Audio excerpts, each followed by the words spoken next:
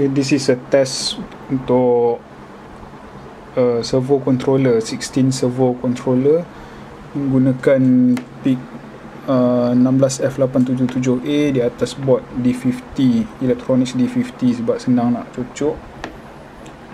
Menggunakan PIC-2 programmer sebagai dia punya communication, UART communication from the PIC UART to PIC-2 masuk ke PIC-2 punya software lah yang boleh di-download dari microchip.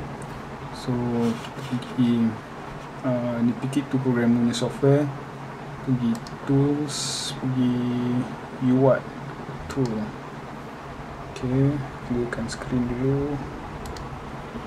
Okay, speed 9600 kbps, connect, turn on power, servo controller test, enter servo number, katakan servo nombor, ok, ini servo number 0, 1, 2, 3, 8, 9, 10, 16. So 16 servos boleh masuk, kita sambungkan, tapi ada 8 je kat sini. So katakan servo number 0, enter untuk ok. Pulse duration is berapa microsecond lah. Katakan sekarang initialize to 1500. So katakan kita gerak ke 2000, enter. Bila enter dia akan bergerak. Servo 0 yang ni, enter, gerak. Ok, katakan ubah pula servo 0 ke, katakan kita bagi pulse duration jauh sikit, katakan 600. Ok, again, enter. Ok, servo 1 pula, katakan go to 2500, katakan extreme sikit. Servo 1 yang kecil ni, ok, servo 8 katakan go to 1000 je lah.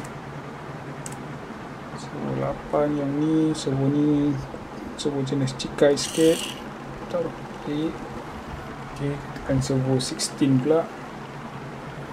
So the last one 16, enter, 600 katakan stream 16, bukan 16, 15, servo number 15, 0 to 15, bukannya 0 to 16. ok, 600. So yang ni ok, katakan yang dua parallax ni servo number 10 ke 8, 9, 10, go to 2, 4, 2, 3. Pelik-pelik sikit. So ni ok, so boleh lah control. Katakan yang ni servo nombor 3, servo 3, pulse duration 2500. So 3, ok, so macam tu lah. Boleh lah 16 servo.